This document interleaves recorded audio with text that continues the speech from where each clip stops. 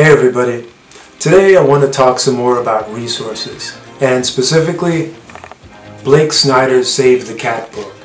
This one's about movies, but there's also one about novels. Either one is really great, and what's awesome about it is that it's written really simple.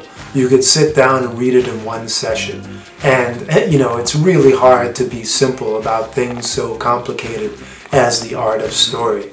But Snyder pulls it off. And what he has in the book are different ideas on beat sheets, how to do different acts in your story, first, second, third act. He basically deals with the 3-act structure.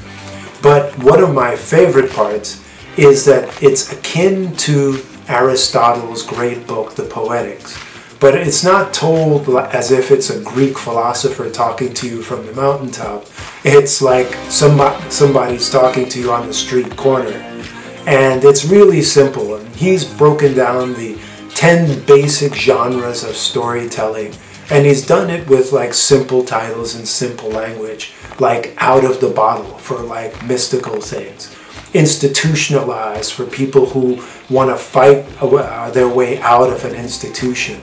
Buddy Love, which is the love story. You can tell by those titles that it's just fun and easy, but don't be fooled by the easiness because it's really insightful. It really breaks down why you're telling the story. You know what I mean? You really get into the how and the real meaningfulness, the themes, the heart of your story and how to tell it and why you're telling it. I can't recommend it any more than that. Whether you're, writing by the seat of your pants or you love story structure. Check it out.